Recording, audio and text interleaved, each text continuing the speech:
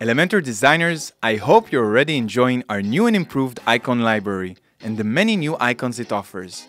But where the real magic happens is Pro 2.6 with this small button that offers a world of possibilities.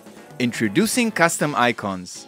Elementor is the first platform to integrate not one but three of the leading icon font generators, including Fontello, Icomoon, and Fontastic.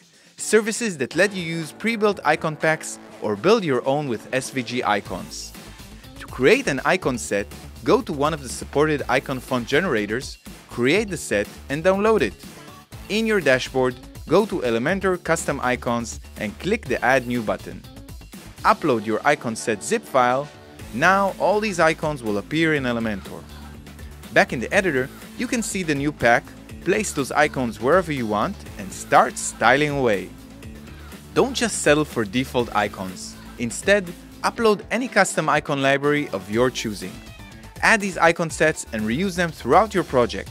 This way, your website doesn't have to look like everybody else's.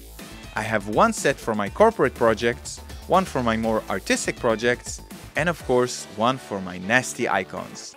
Just gotta love this murderous unicorn. Want more?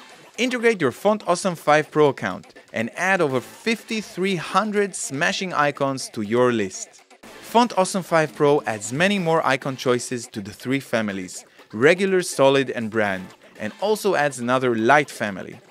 To start working with Font Awesome 5 Pro, grab your kit ID and paste it in Elementor's integration area. It will instantly give you access to all these remarkable icons. There are many other improvements to Pro 2.6. These include Recapture 3, which offers improved seamless security for forms, and pop-up exit animations, so pop-ups exit the page just as beautifully as they enter it.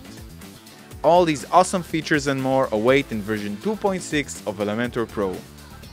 Upgrade now and enjoy a whole other level of working with icons and designing spectacular websites.